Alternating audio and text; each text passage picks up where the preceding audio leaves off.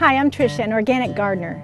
I grow organically for a healthy and safe food supply, for a clean and sustainable environment, for an enjoyable and rewarding experience.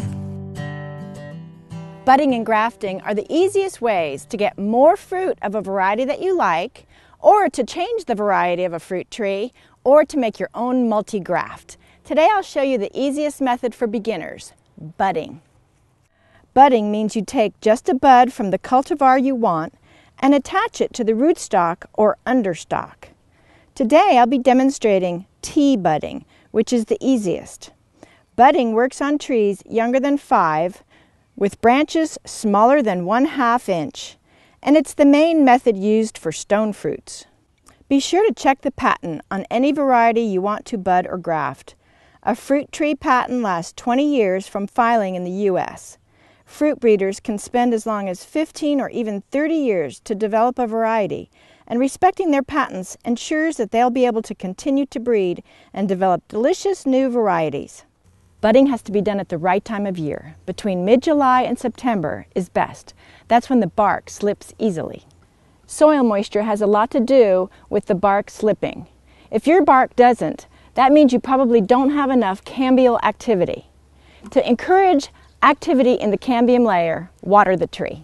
If you're budding onto a young rootstock, it should be between 1/4 and 1/2 inch in diameter, and the bud should be set about 6 to 12 inches above the soil. For top working, meaning you're going to change the variety or add a variety, the budding should happen between 12 and 18 inches from the trunk of the understock. Remove leaves and branches from the bud area so that you have a clean, smooth working surface.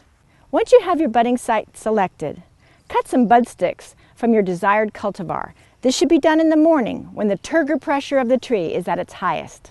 You want to cut nice, healthy shoots with plump buds from the current season's growth. The middle buds are the best, so you cut off and discard the top buds and the bottom buds.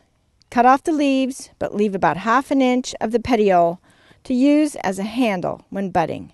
It's best to use the bud sticks right away.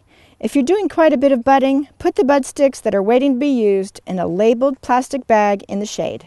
If you can't bud the same day you cut the bud sticks, or if the bud sticks are coming from a different location, they can be stored for up to 5 days in a plastic bag in the refrigerator.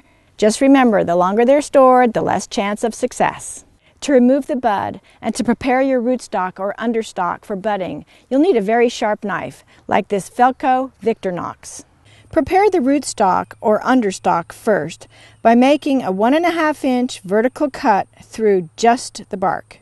Be careful not to cut the wood beneath. Cut across the bottom of your vertical slit with the blade angled up. I'm using an inverted T-bud.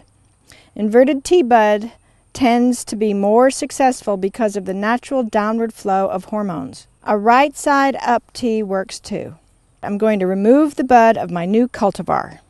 Start your cut 1/2 to 3/4 of an inch below the bud and end it 1/2 to 3/4 of an inch above the bud. It's critical that the back of the bud shield be straight or else it won't take.